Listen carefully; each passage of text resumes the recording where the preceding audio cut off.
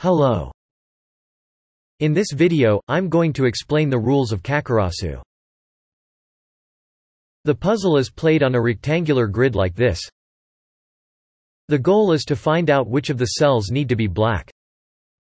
The number next to each row shows the sum of the black cells on that row. And the position of a black cell on the row defines its value. For example, if a black cell is first on the row, its value is 1. If it is second on the row, its value is 2, etc. In this case, we have two black cells with values 1 and 2, and their sum is 3.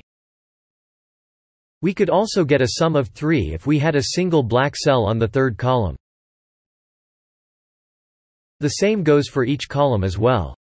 The number at the bottom shows the sum of the black cells on that column. For example, we can make a sum of 8, by placing a black cell on the first, the third and the fourth row.